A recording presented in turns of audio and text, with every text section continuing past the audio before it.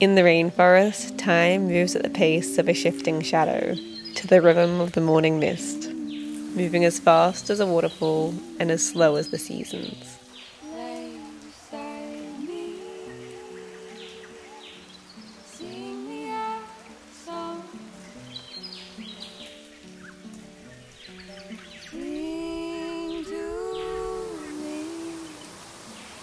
Moments stand still in time, encapsulated by the rainforest.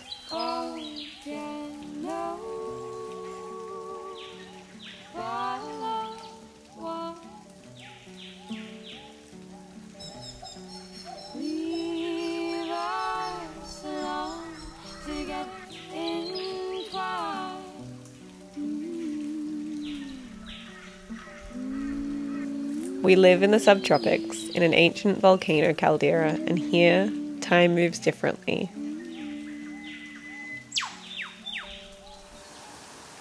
Summers practically last all year round, with the volcanic soils nurturing constantly fruiting trees.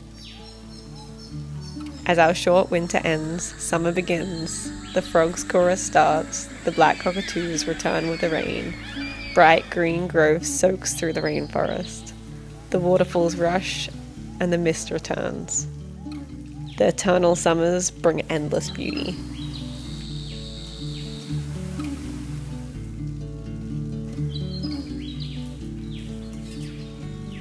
In our life on the rainforest farm, we have learnt to not follow a clock or a calendar, but to instead live by the seasons. The cliff faces act as our clock, the shadows shift with the day. The mountains are a sundial, and the garden is our calendar. You can tell the seasons by touch, smell, sight, and sound. Our rituals are dictated with the rhythms of the earth, the shifts in the weather, the ripening fruit, the seasonal changes, and the unpredictable. We spend each day doing similar things, moving the sheep to a new paddock, letting the animals out from their night pens, watching the sunset, or gardening.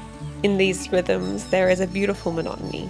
Each day being so similar means that we can notice the most subtle changes, like the blossoming of red cedar trees or just the way that the light hits differently.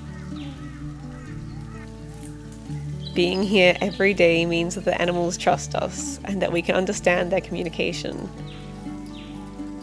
I think that in doing this routine again and again and again, it just makes it more beautiful. Each time, something subtle makes me smile, like the changing light that now highlights a tree fern, or when Paisley learns to bounce for the first time. I think that the monotony of routine can be a beautiful thing. It is this repetition that brings a sense of normalcy, but the repetition also lets you see the extraordinary. It lets you realize that nothing about this life is normal. It lets you realize that just the chance of existing on this earth is a miracle.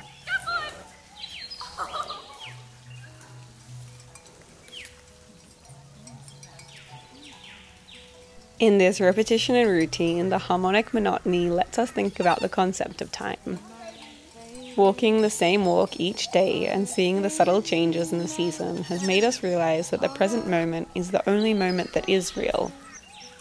The past is now just stories in our mind, interpretations that are masked in our biases. The future does not exist yet. Right now, it is not real.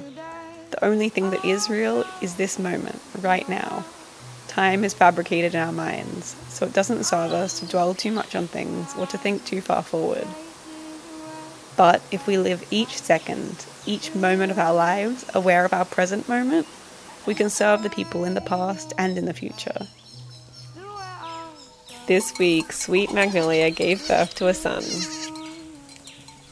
His big, bright eyes watch the world with wonder as he sees everything for the first time.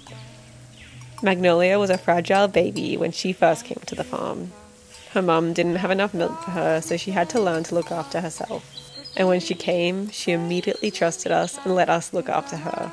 She grew big and strong, and now she has a baby of her own. In her sun's softness and trust, we can see so much of baby Magnolia not too many years ago. It really puts everything into perspective, playing with a goat who is younger than a flower in the garden, discovering everything for the first time.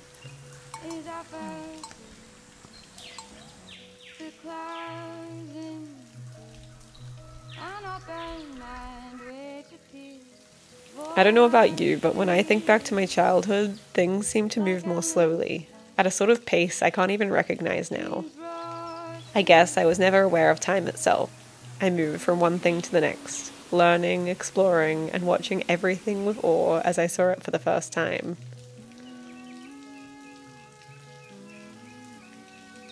I was reading about this and how it has been proven that your childhood does move at a different pace. Because you are constantly learning so many new things as a kid, your brain slows down the world to comprehend everything.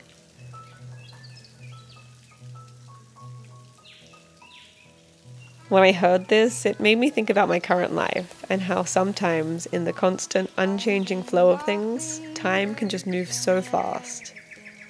It made me realize a few things. It made me realize that I should learn from myself as a child and still look at the world with awe and wonder, because these things that I may have seen 1,000 times are exceptional, extraordinary, and magical in their own way.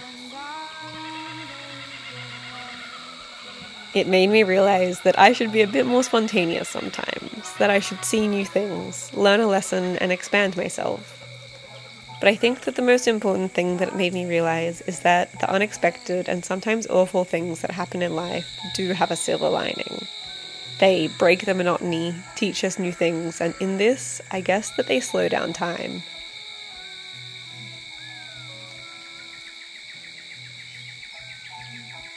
This is such a beautiful way to end a pretty hard day. Maggie's little boy hasn't been suckling, so we've been really worried about him because if he doesn't get the first milk, it's not good for him or her. But right at the end, Julia's been trying to teach him how to suckle all day, and then right at the end, he learnt how and did it all on his own. Oh, the frogs at this time of year, they've just come out, and it's so beautiful.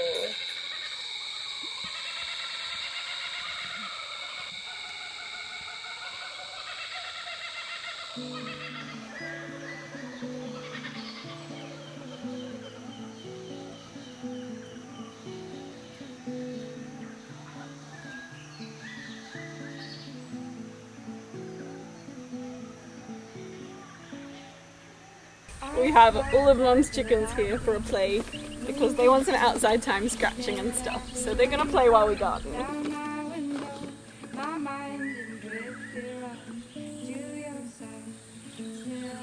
Playtime! Yeah. Oh, you're having so much fun!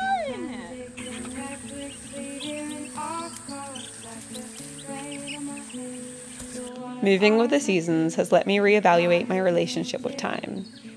I'm learning to measure time at my own pace, like the time that a seedling takes to sprout or the moon takes to return. The garden teaches us this the most. A seedling sprouts to the balance of sun and water. The plants go to the moon cycles. The lady beetle spends its afternoon pollinating the plants.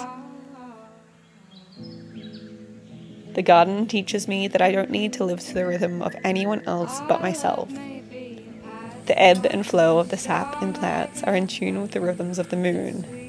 In a waxing moon, when the light is increasing towards a full moon, the sap flow is drawn up through the plant. This means that planting is best at this time of year. The banana farmers always say that bananas ripen on the full moon.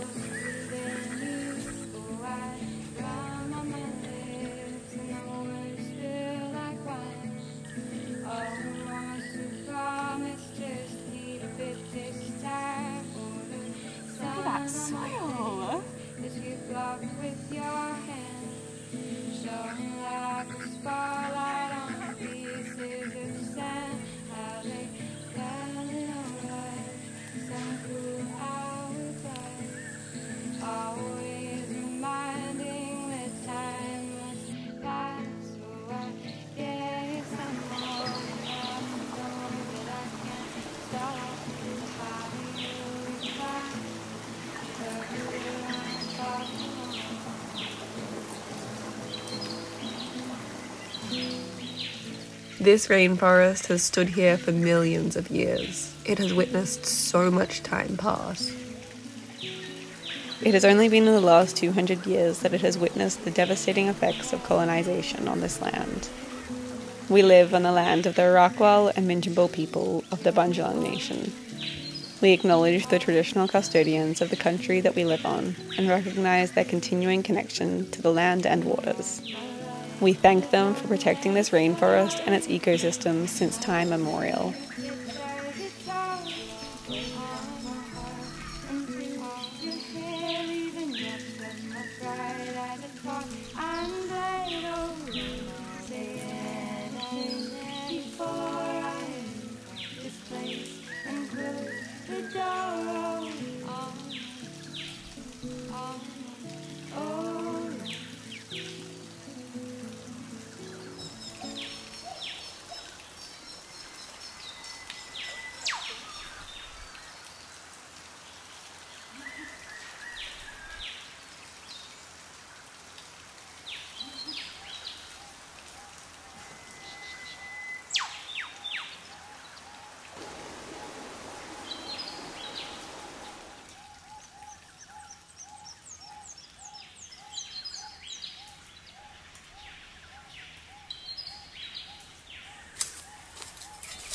Come on.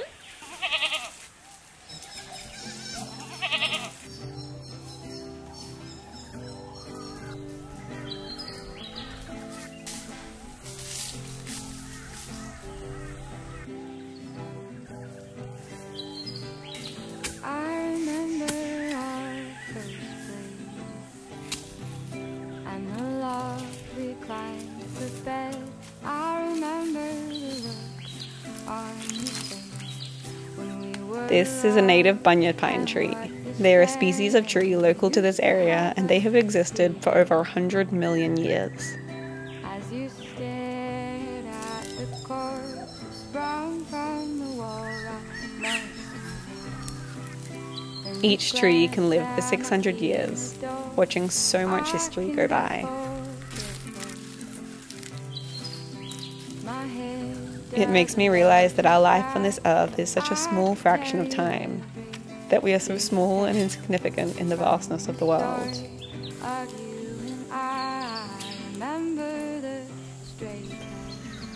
But then I see a butterfly and I think of its small life spent pollinating flowers, of the meaning, the joy and the beauty that it spreads in its few days on this earth. And suddenly, my time on this earth feels like it can be filled with magnitude.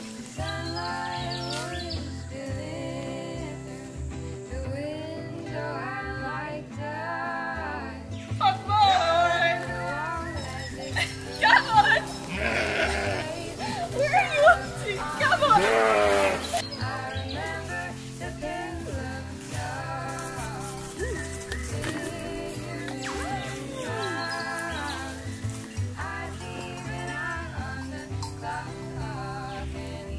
60 years ago, our grandparents planted these orchards, and then 30 years ago, our parents planted more. So many years on, the fruit trees provide us with nourishment, and this act of planting has spread so much meaning. These trees always inspire us. They make us realize how meaningful our impact on this earth can be. How it isn't just the grand things that live on, but small, purposeful things like planting a tree or spreading kindness. Small gestures can make a ripple through time. The trees teach us that it is now our turn to care for this land, and that we can learn from the past and pass it on to the future. We all hold a seed to future generations. In us are the remnants of the past and a seed for the future. So if we can plant trees, physical or metaphorical, we can create a better future for our children, their children, and the future generations. If we can nurture ourselves and others, learn skills and lessons, these will be the things that one day we pass on. The trees that we plant and the ideas that we nurture, the skills that we practice and the lessons that we pass on.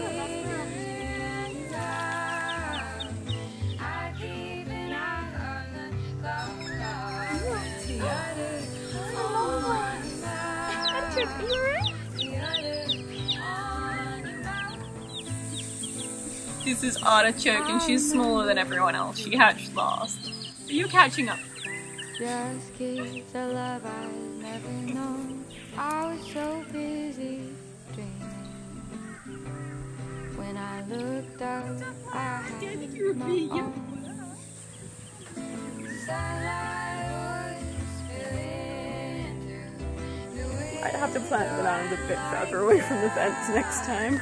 It covered the walls as it grew, making shapes and shadows on us. I remember the We're making this community garden as a way to connect with the community and all work towards the same goals of growing our own food and caring for the land. It feels special, us, the third generation, coming together and caring for the land. We eat the fruit planted by our grandparents and it gives us nourishment to work for the future generations. This is a cover crop that our neighbour planted in the community garden and it started to flower, so it's time to cut it back now to give it nutrients into the soil. Probably should have done it before the flower, but none of us got around to it. They're so pretty though. I feel sad to cut them down. This is Elle, our brother's partner, and together we're learning how to use the hedge trimmer. I think it's a mix of, I don't know what type of peas these are, but there's lupin in here and a few other things. It's so pretty. After we cut the cover crop, the nutrients are released back into the soil and the dead plants act as mulch and suppresses the weeds. This task is pretty overwhelming on your own, but with the help of everyone, we can split the workload and have so much fun as we do it.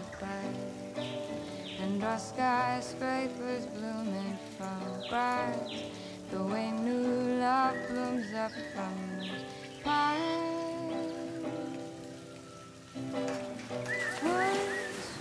I guess that life is a collection of moments.